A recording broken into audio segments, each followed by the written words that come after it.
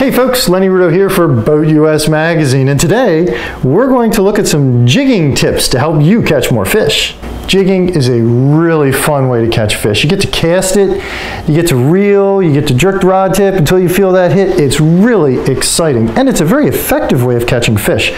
What exactly is jigging? Well, for you beginners, it all boils down to this. It's holding your fishing rod and jiggling the tip to make that lure look alive.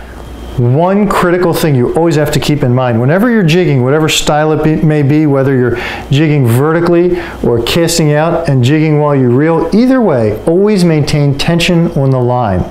If you don't maintain minimum tension on that line and a fish bites the jig, you'll never even know it. But as long as you maintain the least little bit of tension, even as you drop the tip, when that fish grabs the line, you'll feel it. You'll feel it, and then you can jerk the rod tip right back and set that hook.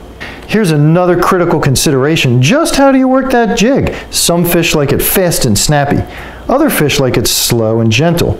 And most fish like it one way or the other at different times, depending on the tide, weather, and water temperature.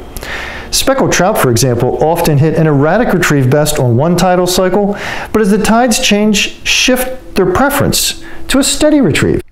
Another form of jigging that's very popular among ice fishermen actually, but works for many different species at different times, is called pounding. It's where you take the tip and basically just bang it up and down real quick. Pop, pop, pop, pop, pop, pop, pop. Then pause, and that's when the fish hit.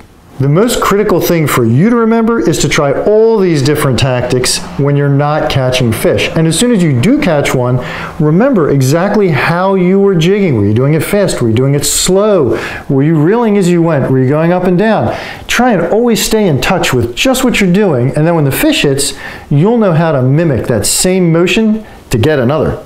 Well folks, we hope you've enjoyed this video, and don't forget to click on the subscribe button below so you don't miss any new BoatUS Magazine videos as they hit the streets.